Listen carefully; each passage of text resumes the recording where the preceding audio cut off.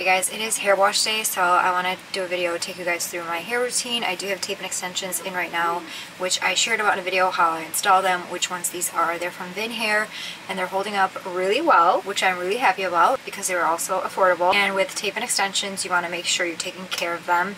Probably even more so than your own hair, because your own hair, I mean, you obviously want to be taking care of your own hair, but what I mean by that is your own hair is coming out of your follicles in your scalp, so it's getting the natural oils, all of that. Hair extensions are not. There's nothing to hydrate them, to keep them hydrated and all of that.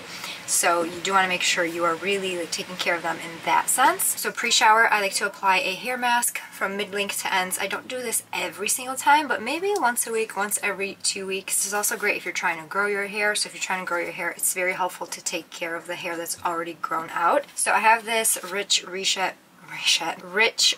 pre-shampoo mask here from Blake Brown, and I do like it. It smells really nice, and I like to use this in conjunction with this hair serum that I got. This is like a multi-use serum. It's a 3-in-1 sealing serum.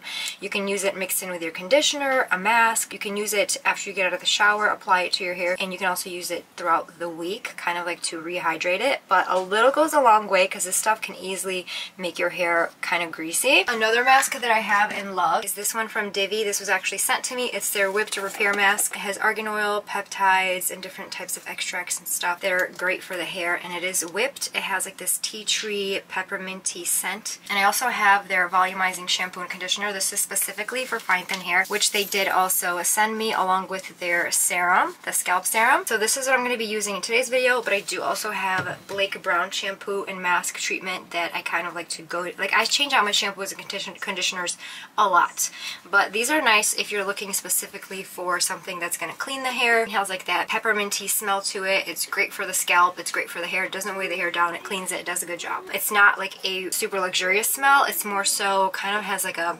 aromatherapy type smell to it. So this is great if that's what you're looking for. And I love, love, love, love, love that it has a pump. For me, this makes the biggest difference, because in the shower, the last thing that you want to do is be dealing with like untwisting caps, which the Blake Brown one does have, and I don't love it about that. Cool packaging, but for me, a pump will always be my favorite. Always, always, always. It's just so convenient and so easy, and I like that the bottles are not massive and huge.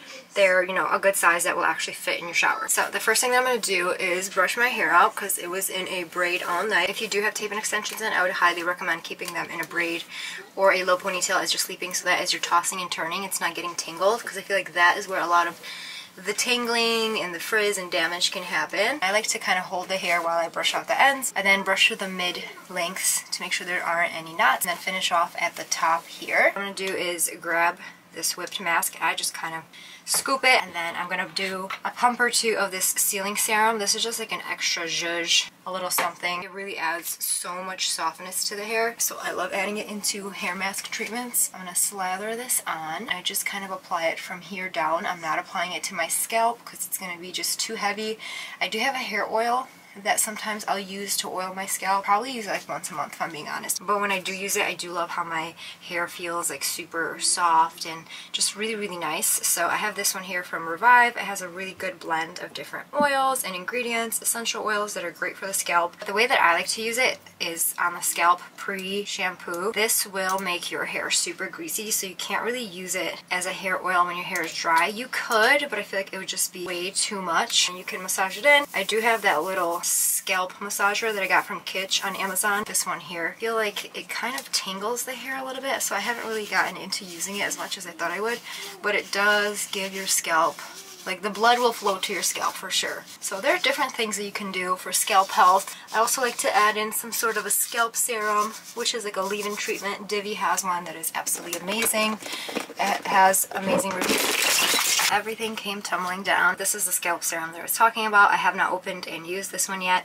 I did already use a whole bottle, and I've used other ones as well. For example, I have the Boldify one here, which is a little bit cheaper. This one is nice because it has peptides in it, copper peptides, as well as just a great blend of ingredients for the scalp. Or if you want something stronger and tried and true, there's minoxidil, which I personally started using. I just have to get into the habit of doing it. I haven't seen any results just yet because I recently started using it, but this is a studied ingredient for hair loss, especially genetic hair loss, which I do have on both sides of my family. So there are different things that you can do, like I said, for overall hair health. Those are just some things that I do for myself personally. At the end of the day, everybody does something different. Everybody's hair is different. I'm going to go ahead and put my hair in a little bun, twist it up, tie it with a tie, and then keep it in for like 30 minutes. Or maybe up to an hour. And I'm going to wash it out, shampoo twice. Anytime you do any kind of heavy treatment, especially a hair oil, you want to make sure you are shampooing twice, otherwise your hair is going to come out feeling like you never washed it. First thing that I do every time I get out of the shower is wrap my hair in a hair towel. This is a smaller hair towel specifically for hair. It's lighter, it absorbs all the water. I got it off of Amazon, and I like these so much better than the ones that have like a tie loop in the back, because those always break. I had like 4 of them and they all broke. This one is like a towel that you just tuck under, so it lasts a lot longer. I had my hair on that for probably like 30 minutes while I did my makeup and stuff. I like to use a leave-in conditioner because all the other products that I use don't have a heat protectant in them. I don't think this one does. It didn't specify on the website, it doesn't specify in here. So I do a few spritz in the crown and then a few spritz throughout the extensions. I also have a blow dry primer from the same exact line. I actually really love this line. It sounds very similar to the Pureology one, but it costs so much less. And then the blow dry primer is like the Redken blow dry primer, but basically half the price. The blow dry primer doesn't do much for my hair, but if you apply it throughout and you're blow drying your hair, it's nice to have because, again, heat protectant. Moving on to mousse, I have this one from Blake Brown. It's the Glam Mousse, and it doesn't have heat protectant in it, so I won't be repurchasing it, but I love the formula. It is such a weightless formula, but it still gives me a little bit of something. I think this is actually better than the Color Wow Extra Large Bombshell Volumizer. That one really didn't do much for me. It was super weightless, but my hair was just, it was like as if I didn't apply anything at all. This one is also weightless, but I feel like it actually fluffs up the hair a little bit. It's not crunchy at all or crispy, none of that. This isn't a mousse from the 1990s. So I use a golf ball size and apply it through like the crown area, and it smells nice. This is the blackcurrant vanilla smell, so it's like a fruity blackcurrant with a little bit of bouginess to it. I'm just going to very gently brush through the hair using a wide tooth comb. Be very careful when brushing the hair when it's damp. Last step is to seal the hair. This is where the sealing serum comes into play.